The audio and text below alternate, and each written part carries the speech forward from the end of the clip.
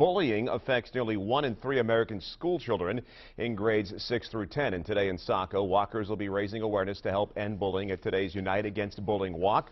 Our News 8's Morgan Sturdivant is live from Saco with more on this great cause. Hi there, Morgan. Good morning, Norm. We are here today, and it's going to be a great day for this event. And there are a lot of people here that want to raise awareness, and I'm joined with a few of them right now. I'm here with Representative Justin Chernett. Good morning, Justin. Good morning. It's a little early, but we're here. We're ready. We're ready. And why are you here today? Because we need to raise awareness for the issue of bullying. This is an issue that plagues every school, no matter what clique you might be in or whether you even have cliques at your school. So it's really important that today we raise awareness and money so that we can have programming in the schools to support our educators and administrators all across the state to implement a bullying policy. That's great. So, and we also have Sandy here and her daughter Lena. How are you today? Good, thank you. And Sandy, so you are you both volunteer with Crossroads Youth Center and to put this on. Why do you do that?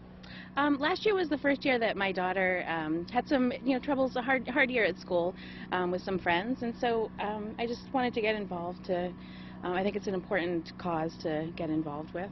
And a lot of kids we're hearing are, they kind of maybe feel like, well, this is just the way that school is. Sometimes, you go through and kids pick on kids. But as a mother, when your daughter came home and told you this, you thought about it a little differently, right? I did. It was the first year. Lena loves school, and it was the first year that she said to me, I don't want to go to school, Mom. And so, that's where I said, something's got to change with this. And so we decided I kind of did some research online, and I found this organization and decided we wanted to get involved in it.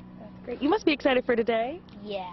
What are you excited about for today? Well, I have a lot of different chances of walking with different groups, and I decided to walk with my dad.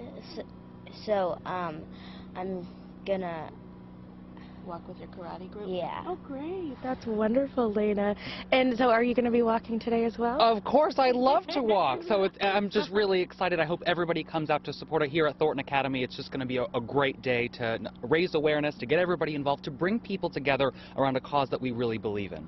Wonderful. Thank you, Justin and Sandy and Lena.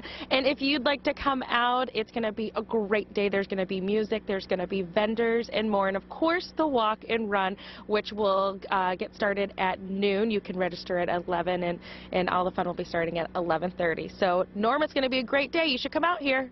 Well, so many wonderful people and volunteers taking part here today, Morgan. It's certainly a fantastic day, and they got the message out. They got it right. So let's hope they have a fantastic walk here.